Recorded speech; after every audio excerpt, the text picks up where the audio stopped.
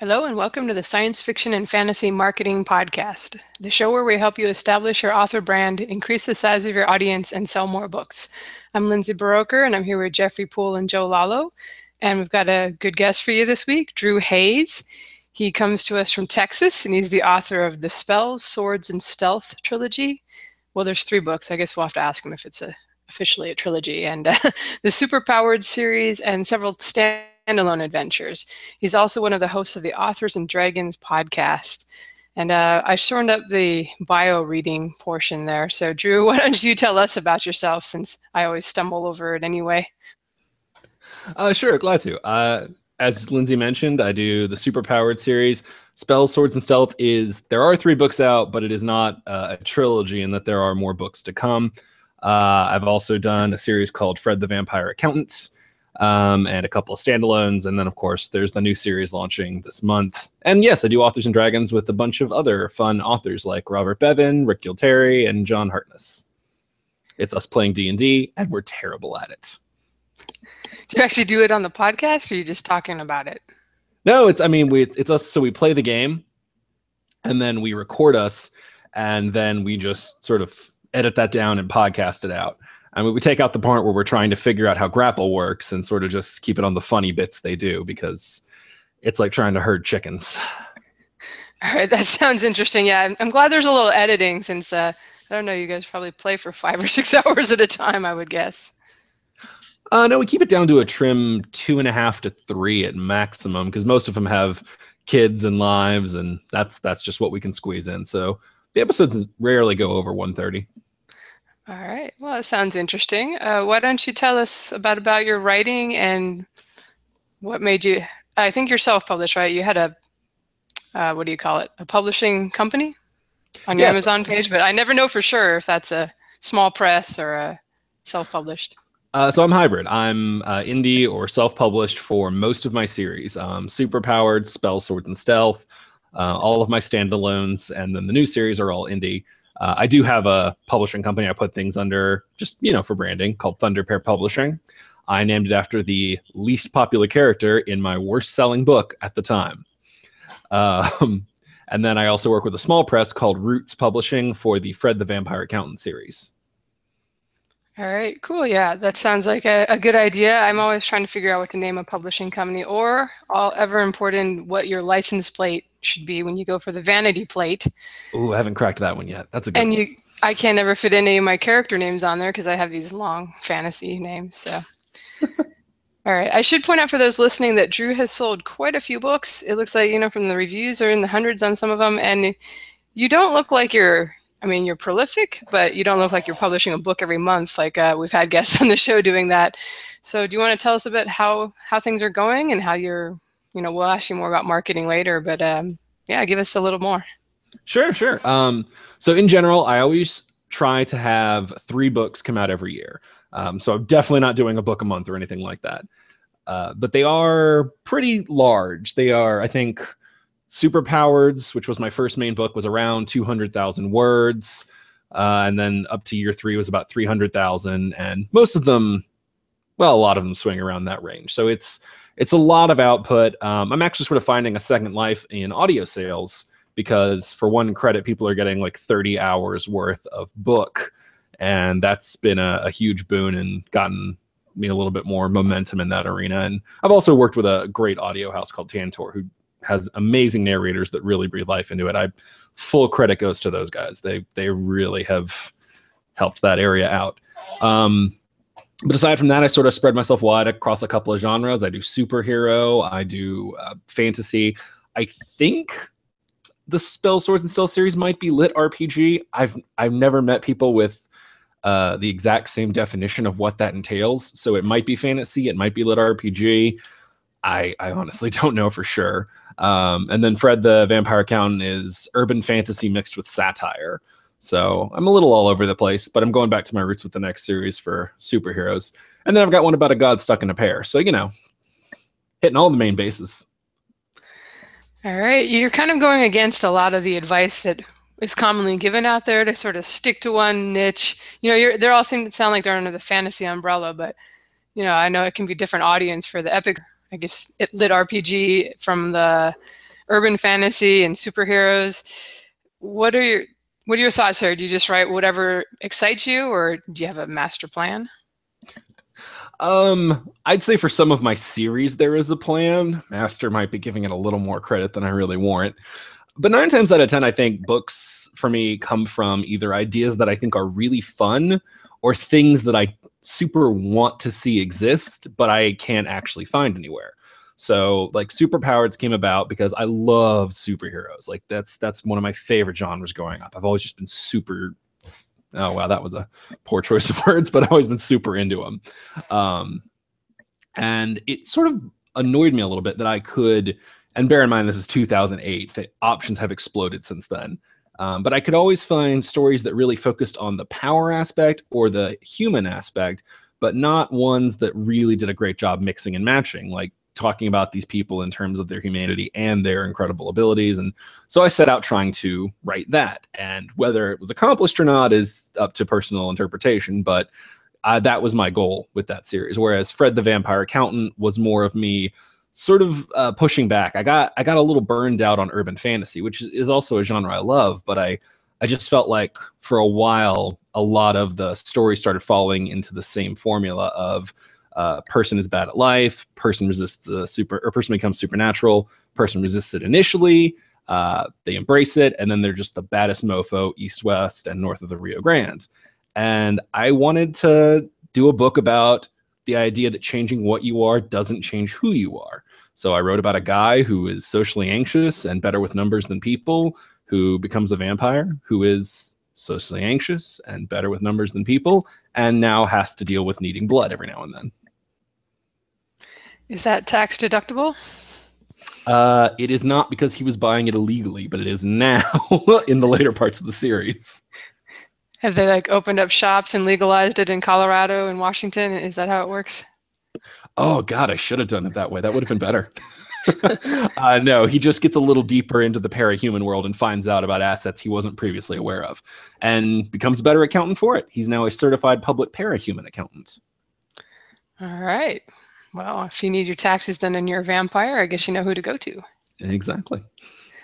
All right. So you kind of told us what the podcast is about. Did you start that at all thinking this is a way I could promote my books, or is it just purely for fun? And has it helped you at all with promoting your books? I think originally the idea was that it would be fun. But when we were constructing the basic idea, we did think of the idea that if we got other fantasy authors, not only would that make for a really fun game, but it would also give us the ability to cross promote. So it all sort of stemmed from me and Robert Bevan being drunk and chatting one night and coming up with the idea that, we've had some really crazy games, and if we did one that was comedically structured, we could probably have a lot of fun with it. And so we sort of went from there, and then we hit on the idea of doing more authors since we knew a bunch, and it just sort of snowballed. And how has the reception been? Are you getting quite a few downloads? I have no idea what's good for a podcast, but we're growing, so that's probably a good thing. And we've got an awesome, dedicated community that shows up every week for our live chats and to do the Q&As that we host at the end. And it's just, really awesome. So we're having fun, and it looks like everybody who listens is having fun. And I think that's really the most we can shoot for. A community is good. A lot of people do not get that. I don't know if we have a community that we've really fostered that much, but I don't know if we're that fun either. We're just kind of like the PBS of podcasting for sci-fi authors. Are you finding this I guess people always kind of wonder, they hear, oh, you should build a platform as an author. And, there's a thought that maybe podcasting could be a part of that. I think when you do like what we do for other authors, it's maybe not going to do a lot to sell your fiction, but it seems like you might be more appealing to people that buy fantasy and science fiction and are readers. Do you have any thoughts on that? I mean, you call yourself the PBS, but there's nothing wrong with PBS. Education is a good thing to have. And, I don't know what the reception would be for like a large group, but I've talked to several authors who all have mentioned like listening to y'all's podcast. So I'd say you guys are more of like a targeted audience. It might not help push a lot of books, but it definitely helps spread knowledge. And especially in this industry, that is very helpful for a lot of people. We do try to be helpful. We're not famous when we show up at Walmart yet, but we're working on it. But do you think for like a new author who's struggling to get noticed out there with so many other people publishing now, could a podcast be a way to spread the word about their books if they kind of targeted the same audience as might be readers of their books? I mean, I'm sure it could be. I'm absolutely positive there's somebody out there who has made a great living using the synergy of podcasts and books. I don't know that it would be a great immediate resource, but I would say that if they had an idea for a podcast they wanted to do that they genuinely enjoyed the idea of, I would say chase that. And if it happens to click well, then you can help build your book with it. But knowing how much work goes into podcasting, I wouldn't say to pick it up as like necessarily a purely marketing move, because it's going to be a lot of time and a lot of energy. And for pure marketing, if it's not something you enjoy, there's probably better ways to spend your time and money. All right, that makes sense. I think one of the appealing things about podcasting is because it is harder to do, there's probably less competition out there, I would guess, for any given idea that you have. But you're right, it's definitely a commitment. And if you're not, unless it's something that really excites you, it's probably easier just to buy some Facebook ads. Oh yeah, the best marketing tools you have are the ones that you would do anyway because they're just fun. All right, well, let me pass you to the guys and let them ask a few questions, and then we're going to jump into some more marketing stuff a little later on. Yep. All right, so you talked a little bit about this earlier, but like when it comes right down to it, basically every book with any level of action in it is a superhero book. I mean, you talk about like a paranormal fantasy is largely about someone acquiring supernatural powers and becoming awesome as a result. So you writing, books of fantasy, superhero, and satire and all that. When you're brainstorming ideas, what sort of determines what series that idea is going to go in for you? Oh man, sometimes it's a matter of genre. So for example, if it's supernatural in nature, it's almost definitely going to go toward the Fred series. Or if I think I'm going to, maybe throw a different supernatural thing down the line, I'll put it aside for one of those. Superheroes are a little tougher, especially because I have a superhero world, but that's culminated in a couple of series. So there's superpowers, and then I had a spinoff book called Corpies, and then now I'm going back to the well with another superhero series, but set in a different world. So I have gotten a little more stalwart about how I allocate my characters there. And the general rule has been that if it fits really well within the context of like a younger environment, like a school environment, it's okay for superpowers. And for that, I mean like superpowers that are cool in concept, but need the ability to grow and be tested and be explored. So ones that might not seem cool off the bat, but have potential to grow when applied well, that's more of a superpowers one. If it's one that's a little more developed, maybe it's only fun when it's fully fleshed out, that's when I'll look at throwing that. Well, at the time, Corpies are now putting it toward Forging Hephaestus. So it's sort of a matter of mixing the classification via supernatural or superhero, and then the general tone and how I think it can best be explored.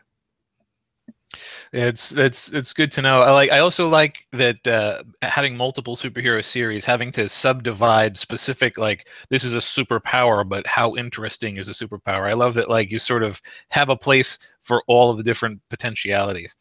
It's also, by the way, if we do have a community for this show, then they will know that I'm going to mention I wrote a superhero book and it is satire. So we both have done both of those things. I suspect you've had a greater degree of success than I have with that particular section of literary exploration. But just wanted to throw that in there because I'm going to talk a little bit more about it. I see from your site you have a few links for superpowers, including a Patreon link.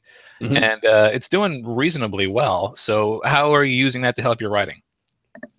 Well, it's generally just supporting me. So I do this full time. And one of the things I tell people when they ask about like when to shift off of your day job into writing full time is that a lot of being an indie writer is about generating multiple small streams of income and just sort of gathering together them until you have enough to actually live off of. So, it's Patreon and it's advertising and it's book sales and it's some of the smaller things like donations for bonus chapters. And so Patreon's sort of just one stream that goes into the river that allows me to pay the rent. Yeah, that's something that we've certainly picked up on a lot when people go full time in like a digital realm like this. Like you talk about how hard it is to do podcasting as an income. A lot of I know a lot of YouTubers who, like for example, YouTube makers who will have a Patreon. They'll also sell the things that they make, or they'll sell the plans to make things like it. Well, and you're wide as an author, so clearly you understand the value of having many baskets for many eggs. And like, what are your sort of perks for that? So my Patreon is fairly limited since I mostly added it at reader request for some sort of back end stuff. So I do a Q&A specialized for them every month. I do sneak peeks into the works. I think I do that quarterly. They've just passed a threshold where I turn one blog every month into an audio blog, and they get to vote on that and get access to it early. And man, what else do I have on there? Sometimes if I just have random fun things or little tidbits that I think the readers will like, I'll always put them on the Patreon first. And if they make it to the page, it'll be a while later. And a lot of them don't end up making it to the main page. So it's just a neat little place where I can put all kinds of fun ideas and thoughts and stuff that I think the people who are that interested would like to have access behind the scenes. That's cool. And really anything that we've spoken in the past, how once people sort of invest their money in something, they are literally invested in it. And I feel like this is a sort of situation where, you know, you develop a very strongly loyal, or at least a label for very strongly loyal fans of yours by giving them a little place where they get their special things. And one more question. I asked this of another guest that we had who has multiple concurrent series, but particularly since you write longer books and thus don't have as many releases in a year as some of the more absurdly prolific writers we've interviewed, how do you sort of prioritize and create your release schedule for your various series? Oh, so I have a pretty straightforward formula on this. There's some deviation based on where projects fall, but in general, I try to do safe, risky, safe, risky, safe, risky. So I'll do a book in an established series, and then the next one will be maybe a standalone, or maybe the launch of a new series, or a spin-off from an existing series. But then I'll go back and I'll do another one of a series that's, again, already proven to sell. So basically I'll do series work, and then I'll do either a riskier title, be it because it's standalone, or maybe a series that doesn't have quite the same momentum. But I really like being able to still explore and do crazy stuff. I mean, that's part of why I named my publishing company what I did, because I wanted to remember, like, I really liked this character, and even if everybody else hates him, I'm glad I made him. So I like being able to take those risks and have the books that flop. So I always just try to give myself some padding in between. That's definitely sound business advice. I also like that you are willing to take risks on things that you enjoy but aren't necessarily sellers. That's not a piece of advice you will often receive, but I think it's probably one of the #1 ways to avoid burnout and remain enthusiastic about your job. A lot of like you talk about going full time. One of the big problems I find with people who take their, well, what's the phrase? When you make your avocation your vocation, you get no vacation. And we get a lot of people who show up who are like, well, you know, now I write full time, but now it's a job and I've lost my thrill for it. So it's good to know if you're able to keep an eye on what sells and what doesn't, you can toss in something just for you sometimes. Absolutely. And you're right. I don't know that it's business advice I could give anybody else. But in terms of like the artistic creative side, I think being able to turn out something that you love, but you don't know if anyone else is going to like, is important sometimes, because it just sort of reminds you of what you're doing it for. I definitely agree, and my literary oeuvre would bear that out. But that's all I have for this section, so I'll hand you off to Jeff for a few more. All righty. All right, Drew, my first question for you would be regarding your picture. Now, for those of you that are actually listening to the podcast, you know, Drew's picture shows him in a pensive position, wearing a hat that looks like it's holding 2 beers on either side. So my first question would be, is that your writing hat? That is not my writing hat. That's my post-writing hat, we'll say. For anybody curious, it is on my Amazon page. It's my official author photo. It's pretty much all over my everything presence. Your official author page. Okay, so does that mean do you have print editions for your books? I do. Is that the picture that's on the back of the book? No, it's inside the back cover. Okay. I didn't quite feel like I had quite the gravitas to put myself on the cover yet, but working there. All right, so you've got multiple series under your belt. Do you have any idea how many titles you'll release in each series? Not for all of them. In fact, I've only reached the end with one of them, and that is Superpowers. I'm currently doing year 4 as a web serial right now, as all the previous ones have been. And when that concludes, I'm going to publish it out, just like the others, and that will be the end of the Superpowered series. I'm not going to say it's the end of that world, but that series will have come to an end. So how do you determine when is the best time to start a new series? Oh, God, I don't know. I'm terrible at that. I've got way too many series going right now. Are you kidding?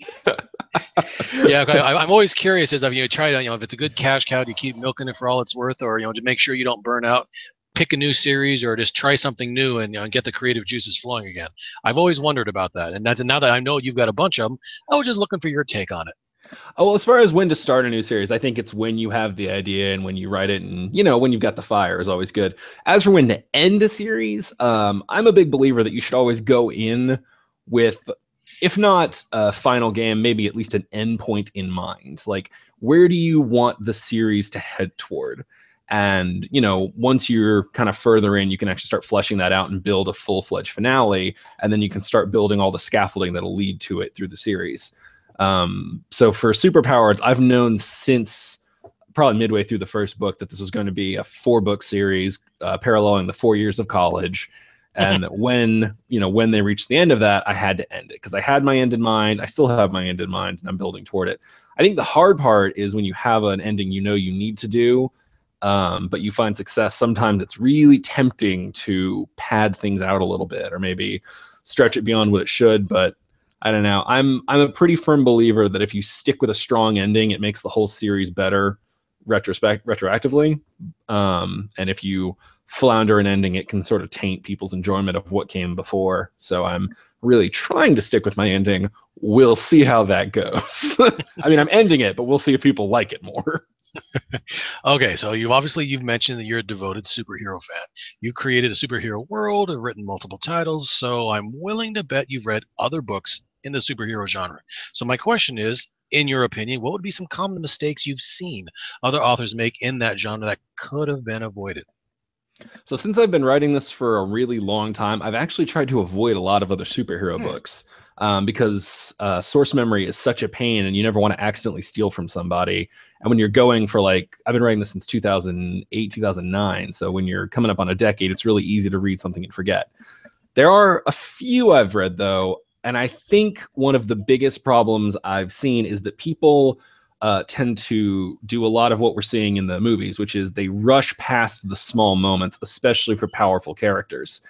And that's a critical failing because it truly lessens the enjoyment of the whole tale. Like, a lot of people mistake Clark Kent as this weird offshoot, like, oh, you have to make something interesting about Superman or give him some comedic moments.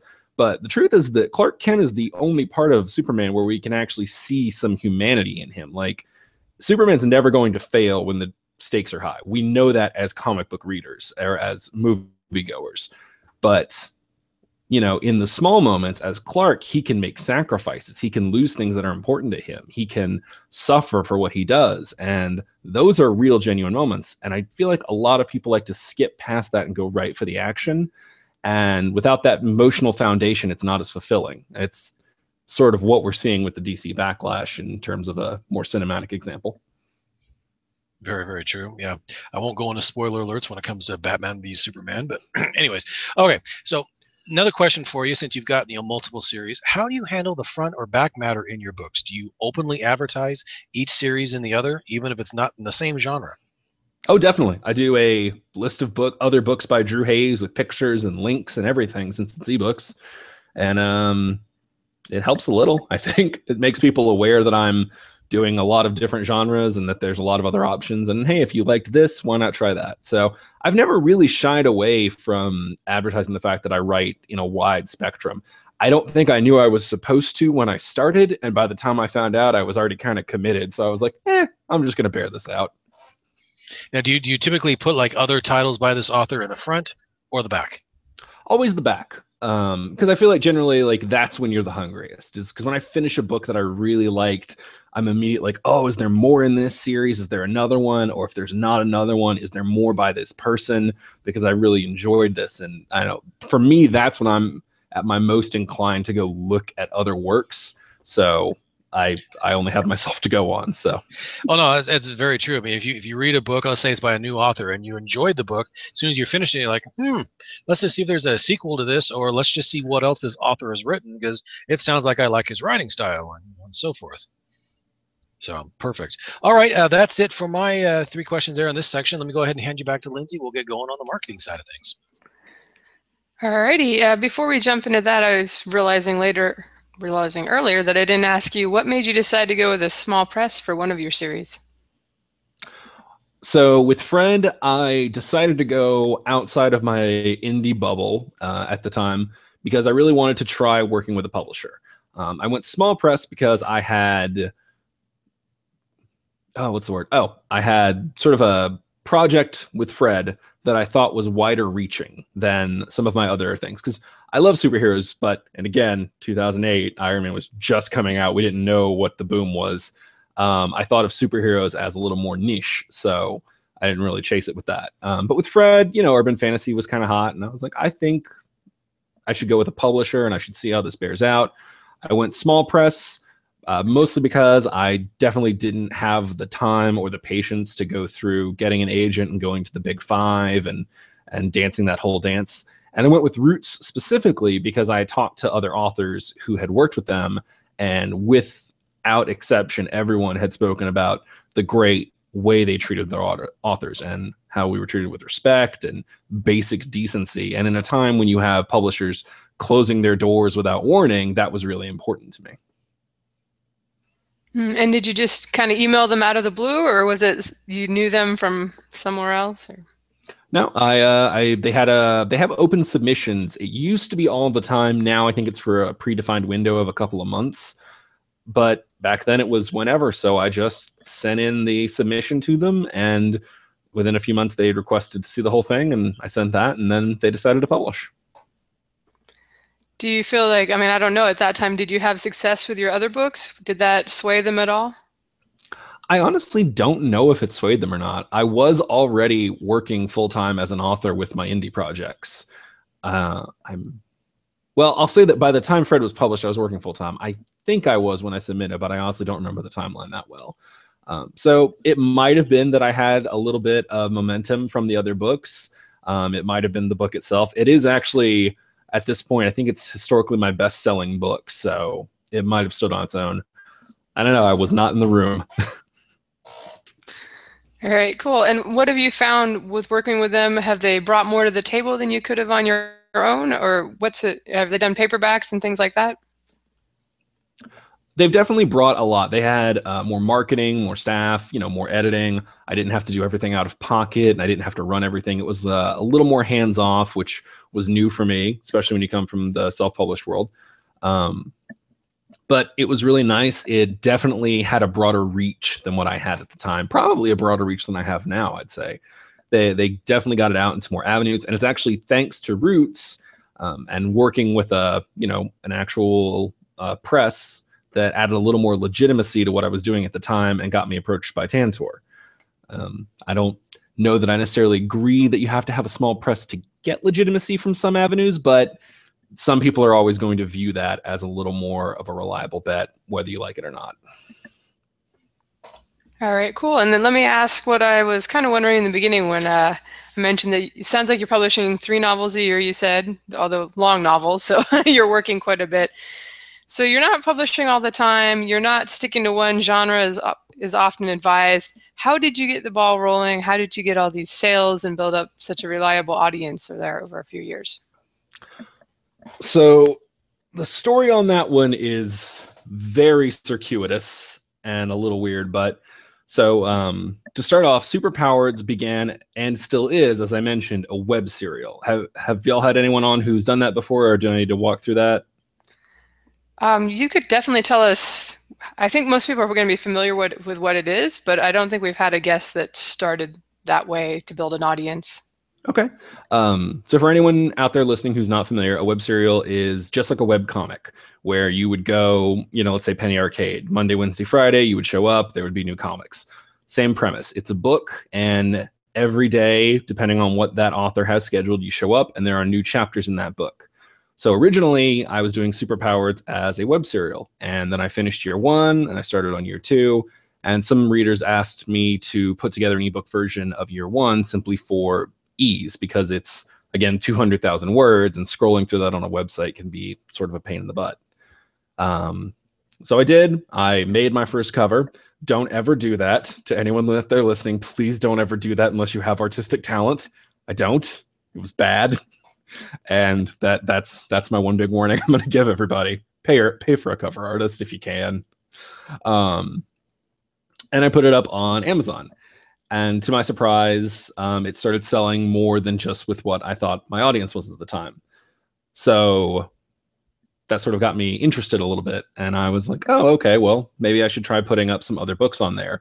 And that's sort of how I got into the Amazon marketplace. As for how reviews and sales got built up, I give full credit. I could not have done this without the awesome support of my web serial readers, who have always been great on releases and getting pushes, and just being really nice about when they read, they always try to leave reviews. So it's definitely been the support of my readers and my fans that have gotten me to this point in my career. And were you just publishing that on your own website, or were you using Wattpad or a place like that to publish it and find people? I honestly don't know if Wattpad existed when I started, because I started web serials. So Superpowers was my second serial. The first one was a comedic one about a kid winning the lottery, and that was 2007? No, that was, 2007, 2008. So I started out on a little thing called Digital Novelist, which was a little ring of people with sites. And then eventually I moved to my current site, and it's just been me the whole time. I've thought about going over to Wattpad and everything. But at this point, the web serial, I love it, and I love my readers, and I love doing it. But it's not a branch of the business I'm super aggressive about growing. So it's not worth the time to try and set up in all these other places and get the exposure yet. Cool. Do you think that it was kind of like that you were early doing a niche that's maybe a little underserved that helped you kind of draw readers to you? Oh, definitely. I did not know that there was a superhero boom kind of rising at that particular time. I just happened to get in and write in the genre that was really hot.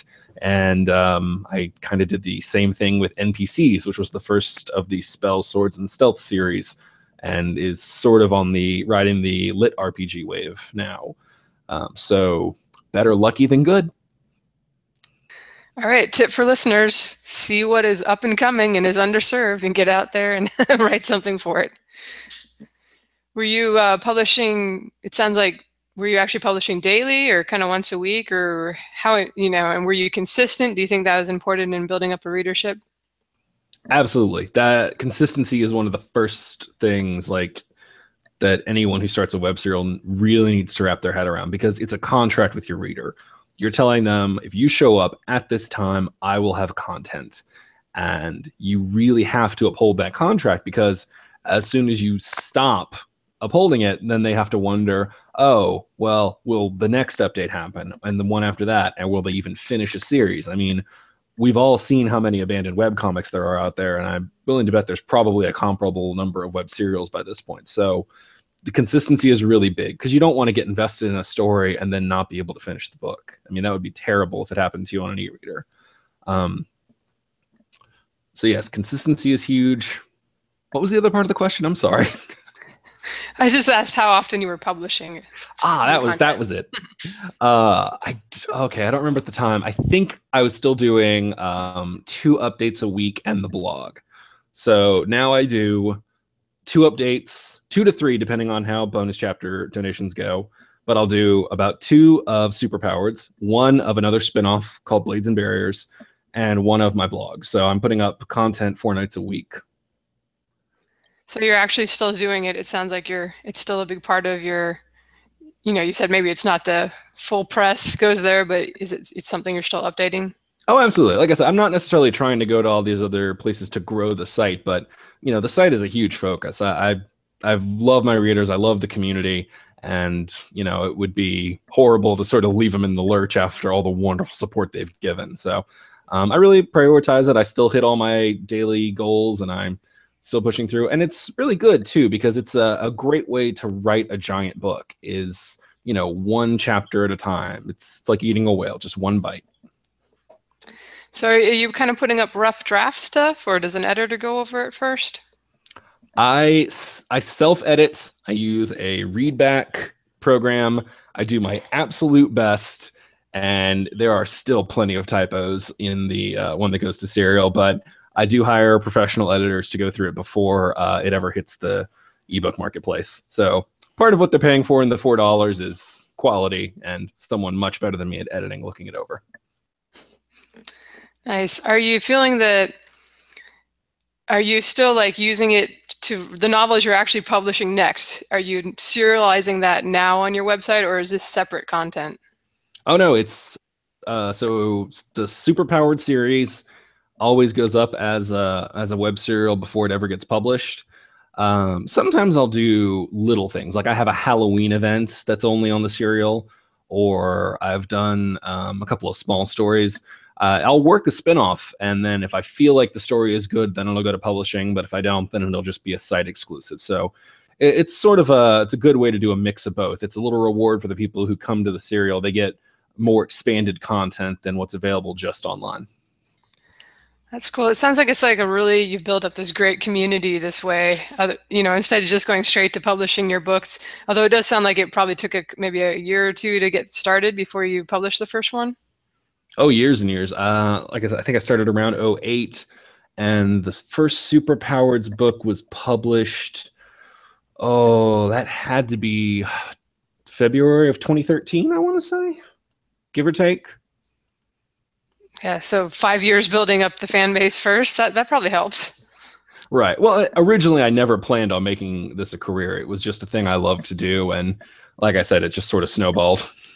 All right, one last question about this. Do you think for anybody that's out there listening now and that is maybe in the process of writing their first book, is this something you would recommend trying, or do you think it's maybe with Wattpad and sites like that a real crowded space now, the web, serializing the fiction on the web? I think there's a lot of merit to it. Still, I mean, to still doing serials. If you're a little bit scared about whether or not you have it, we all have the self-doubt monster. I think that's just a general truth about writers.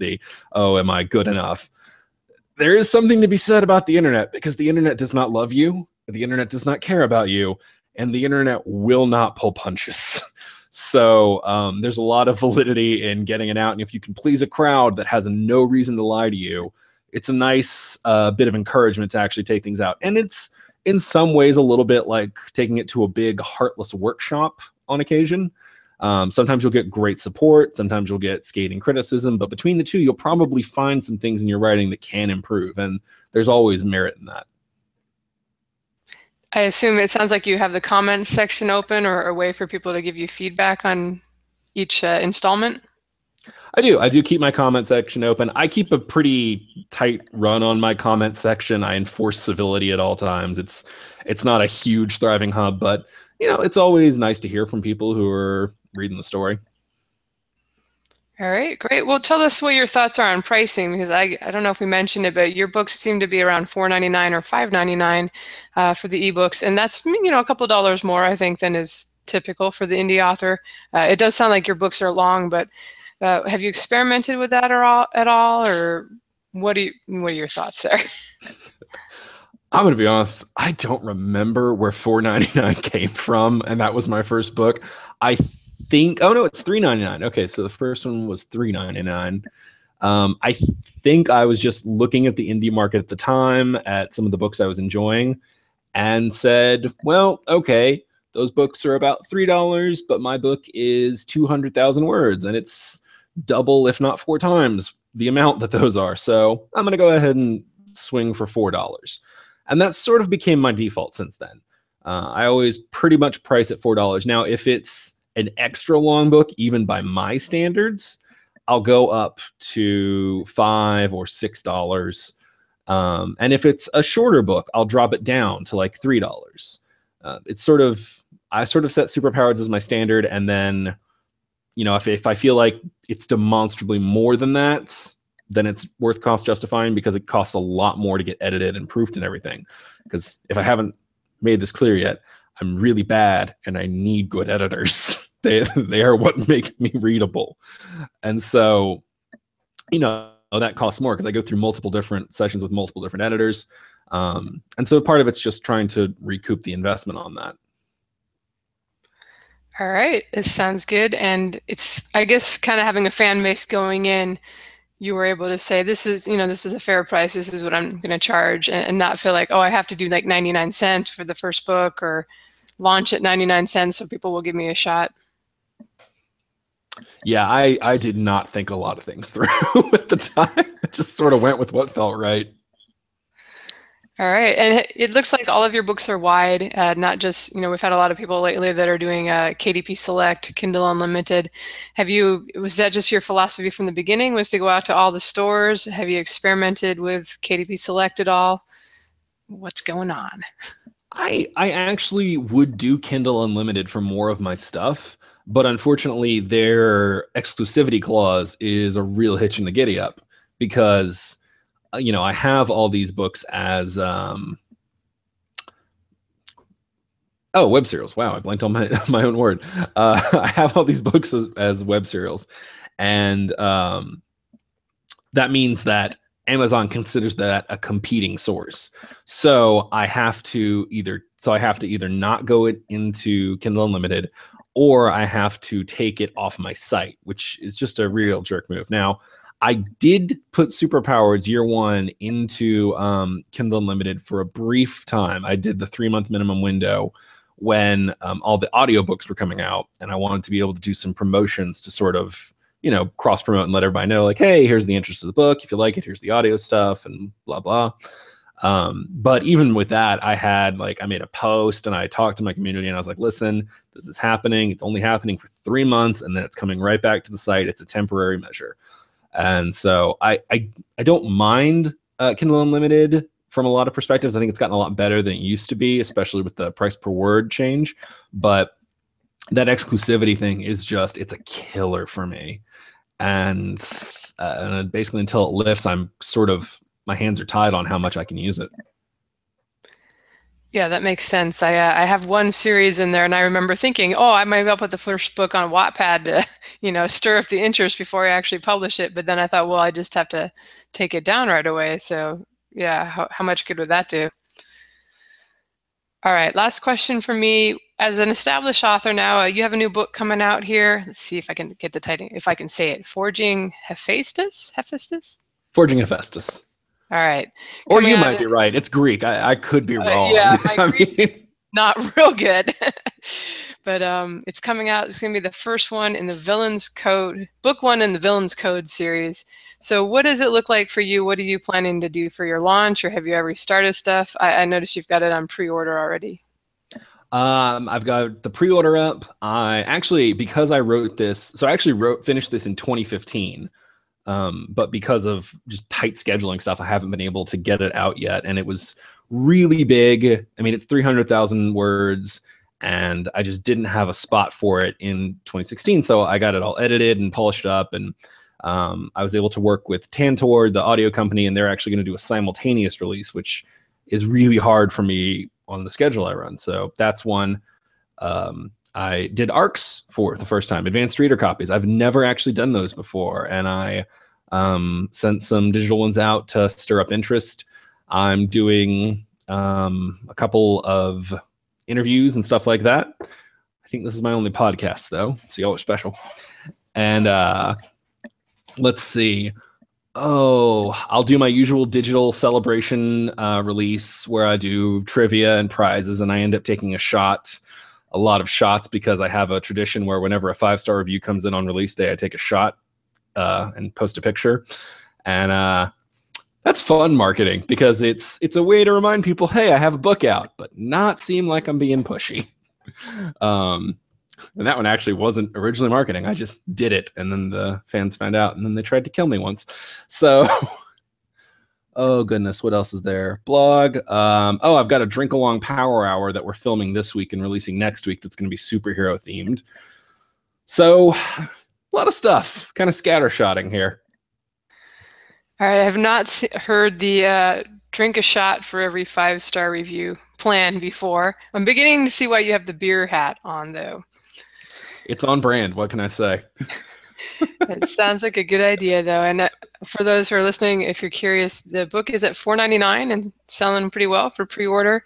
So I just want to say I'm encouraged by the fact that you're selling your books at full price, you're wide, and you're doing well. Because so many people, right now, and we're the same way. We're like, to have a good shot, it's probably good to go into KDP Select and do KU. We also have problems with the exclusivity thing, as I'm sure all authors do. So it's great to see someone who's not doing it and is doing well. And let me pass you to Joe. Waiting for the handoff. Yep. Okay, so you write long books, and you mentioned that like a lot of them start off as a web serial, and that's a good way to write a long book.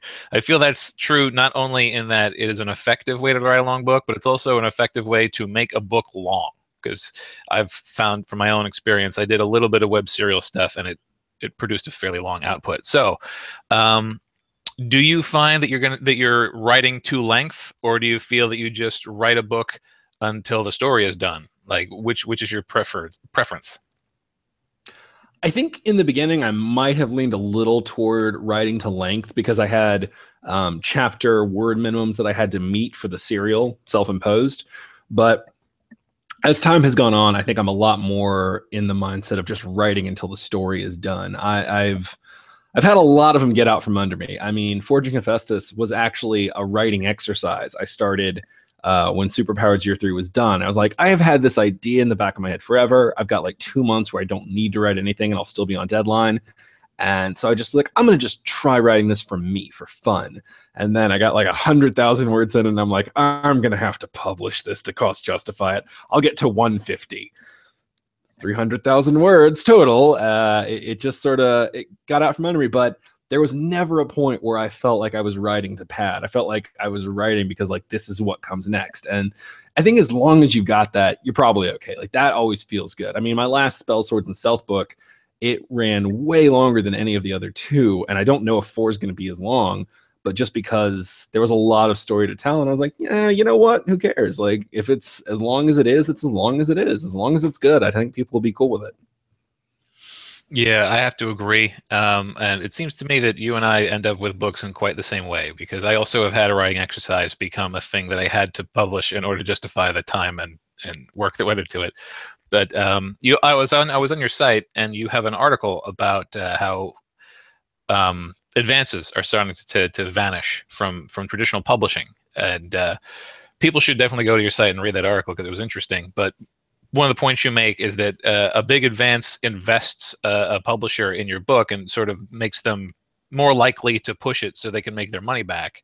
And now that the big advances are going away, do you think that that's an indicator that even traditional authors are going to have to start using indie author marketing methods just because there's going to be fewer traditional marketing methods being used on their books? I mean, I think that's already kind of true to an extent. I'm not going to put words in other people's mouths, but I've talked to a lot of other authors, and pretty much to a man or woman, it's a lot of us are just responsible for bearing the onus of our own marketing. I mean, yes, they will take out ads, and a publisher will, maybe do a blog tour, but how effective is that compared to a strong social media presence and just being constantly visible and available as necessary? I feel like the real shift is that a lot of it is falling more on the author than it used to. I don't even honestly remember where this was. It was just a meeting with a couple authors, and one of them goes, God, I wish I could go back to the days when you wrote a book and that was it. Because she hated social media, but it's just a built-in expectation nowadays. Yeah, it's funny, and it's pervasive, not just in literature, but everything, where it seems like the size of your platform dictates where you can go, as opposed to where you've gone dictating the size of your platform. It's a little bit upside down these days. And I got one more question in this section, also to do with your site, and alongside the Patreon link that I saw, I also see you've got a TV tropes and a wiki for the superpowers. Do you maintain those yourself, or is that a result of your clearly established community? No, those were both community driven, but I found them and I thought they were cool. And like I've always liked TV tropes, so I was like, well, if anybody's wondering if it's there, I'll put a link to it. It just seemed like a nice way to, especially like to nod and recognize the effort that they put in building those. Absolutely. And TV Tropes is an addictive website, I have to say. And, oh my God.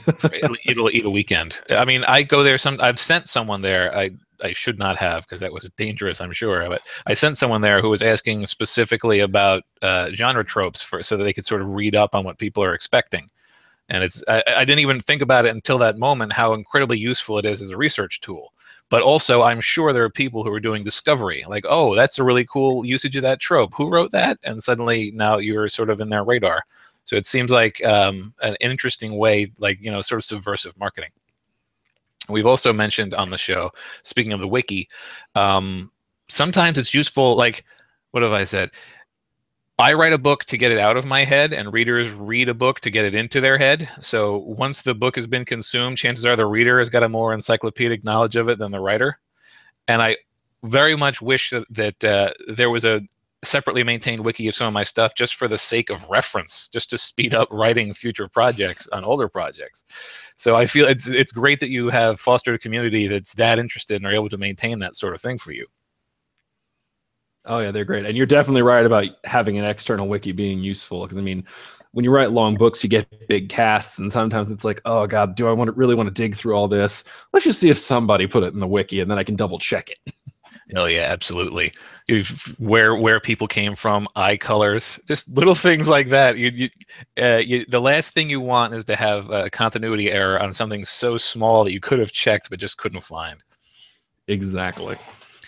All right, well, that's all I have for this section. So I'm going to hand you off to Jeff, and he'll ask you the last set. All righty. So I have a question for you regarding mailing lists. Do you have multiple mailing lists for all your different genres, or do you have just one list that binds them all together? Sorry, bad reference. So you have just one master mailing list that handles all of them? I just have one. I have a new release mailing list. Hey, if you like my books and you want to know when a new one's coming out, I will send you an email about that. And that's pretty much been the only one I've ever had. And so you just use that for everybody. That's actually a good way to do it. What's your best method you've come across for inciting people to sign up? Do you offer any incentives?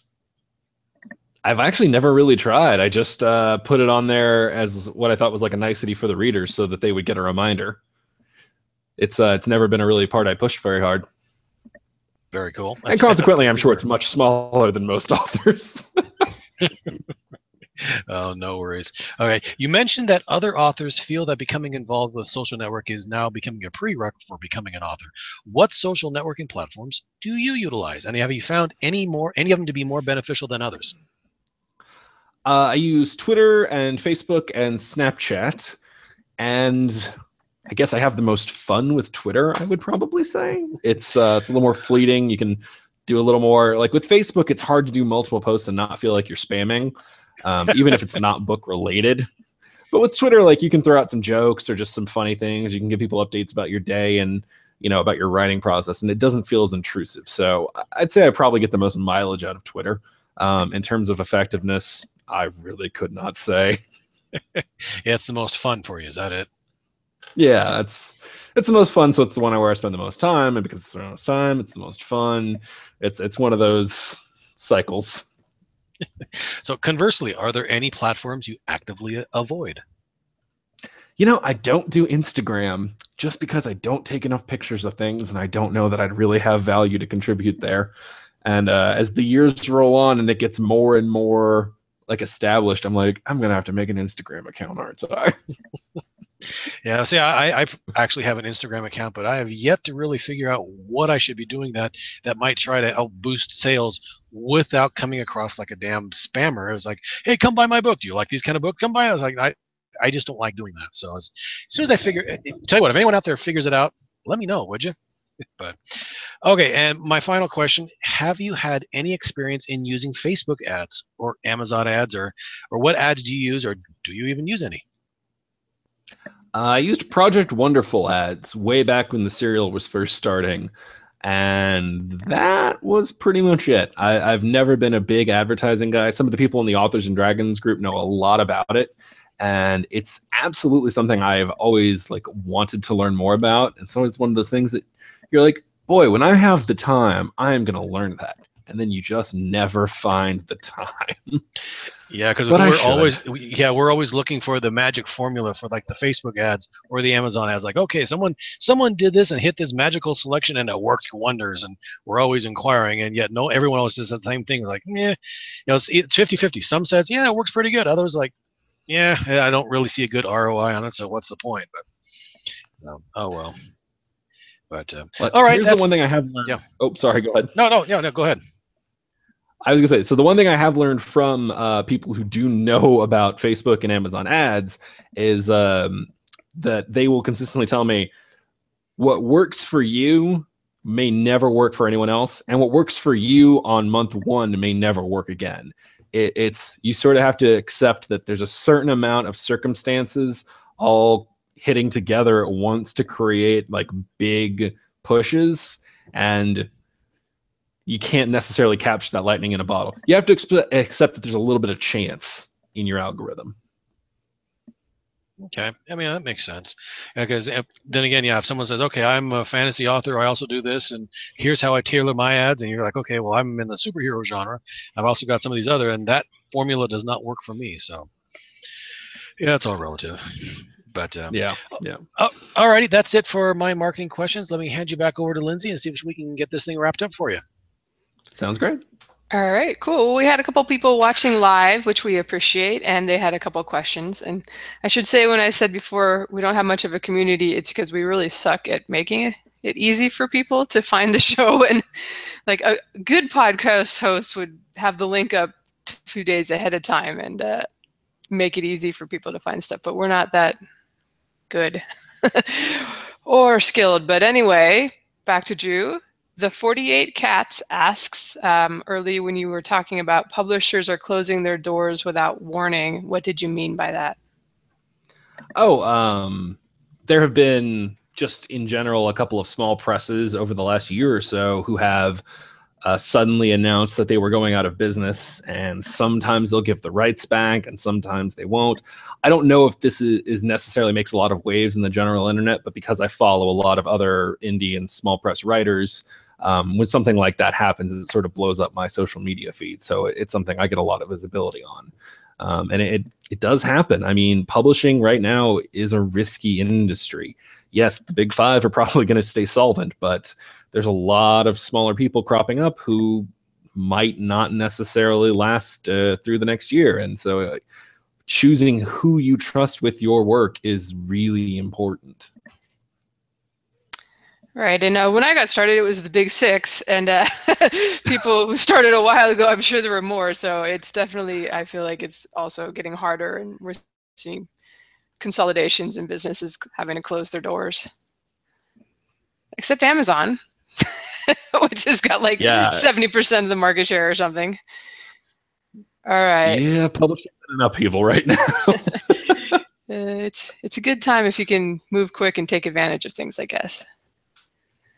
All right, last little question, and I'm not sure if Sanji was actually asking this to you or just throwing it out there, but he or she sounded surprised that web serials are popular, or are they popular, or do you feel like you just kind of created something unique?